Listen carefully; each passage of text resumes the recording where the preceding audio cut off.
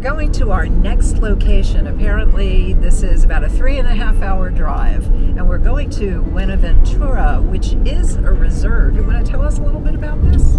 Sure, belongs to JocoToco Foundation. A few years ago, we got the reserve in order to protect a lot of parakeet and some endangered birds and hummingbirds, and also the Umbrellabird. We are 3 hours 30 minutes from here, from Guayaquil. We are leaving from Guayaquil right now.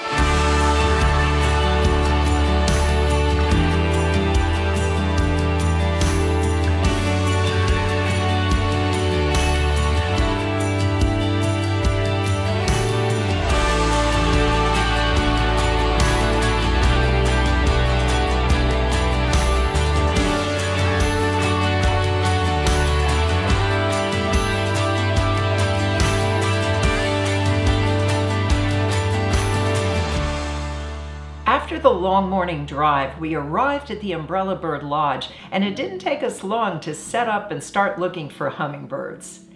The lodge has a huge deck, so there's a comfortable area to photograph the hummingbirds that come to their feeders and their many nectar-rich plants they have planted on the property.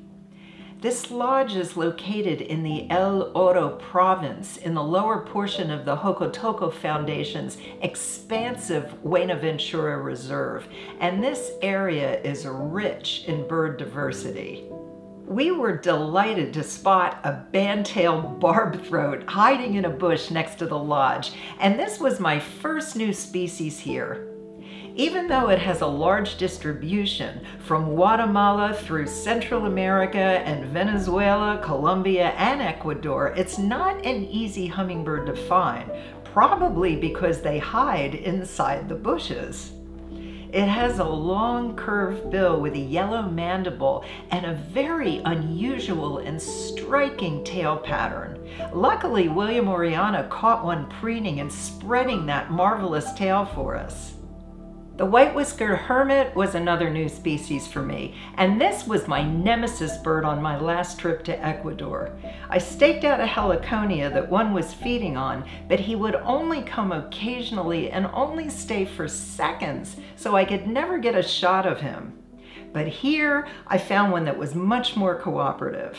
He would stay on these flowers long enough for William and I to get some photos and video for you. A Barron's hermit also made an appearance. This hummingbird is actually a subspecies of the long-billed hermit we photographed when we were in Honduras. Not a new species unless the taxonomists decide to separate them in the future. There were a lot of green thorntails in the area. This is one of our old friends, but there were so many here that this is where I actually think I got my best photographs of them.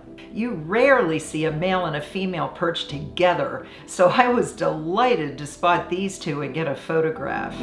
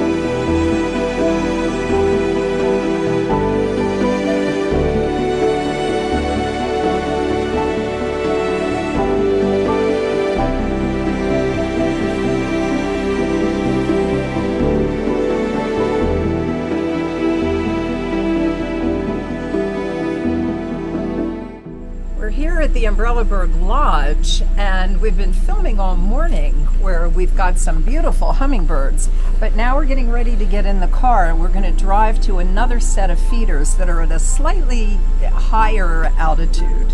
It's about a half-hour drive, and let's see what we get up there.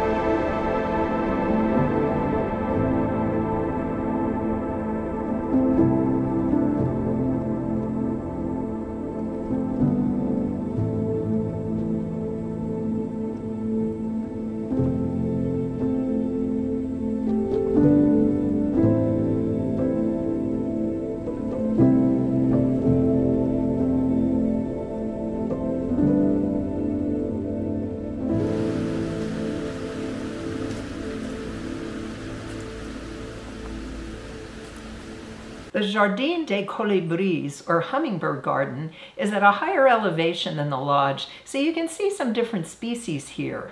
The lush landscape is marvelous, and the hummingbird feeders are shaded by trees covered with epiphytes like hanging moss, bromeliads, and orchids. Apparently, as many as 32 different hummingbird species have been reported here at one time or another. We didn't see any new species for me here, but we spotted many of our old friends. But before we show you William's videos, check out the leaves on this plant. I'm not sure what these leaves are, what this plant is, but I like it. I want one of these in my backyard. It's